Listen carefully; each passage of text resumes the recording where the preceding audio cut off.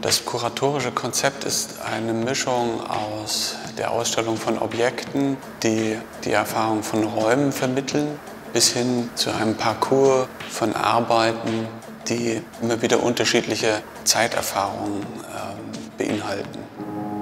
Für uns gehört eben zu dem Thema Immersion auch eine Konstruktion von Ausstellungen, die über das Objekt hinaus in Beziehungen hineinführt. Beziehungen, wie sie eher performative Künste, Aufführungen anbieten, aber auch Workshops. Alles, wo Menschen aus dem üblichen Gegenübertreten herausgelöst werden und einbezogen werden. Crafting situations where people enter into immersion through an awareness, a heightened awareness of their bodily situatedness is what connects the workshop's area to the rest of the exhibition. Tea artist Dampi Kim hosts daily tea ceremonies and different kinds of workshops that relate to Eastern philosophy.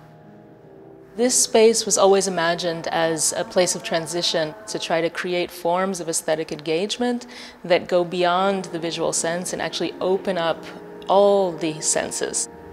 Bestes Beispiel ist die Geruchsorgel, die die Entstehungsgeschichte der Erde als eine Geruchskomposition vermittelt. Es beginnt mit den Gerüchen urzeitlicher Meere bis zu Früchten, Tieren, dann haben wir menschliche Gerüche und am Ende sind wir wieder in einer postanthropozänen Natur. Die Erfahrungen, die die Besucher machen, gehen in viele Richtungen und sind sehr interessant.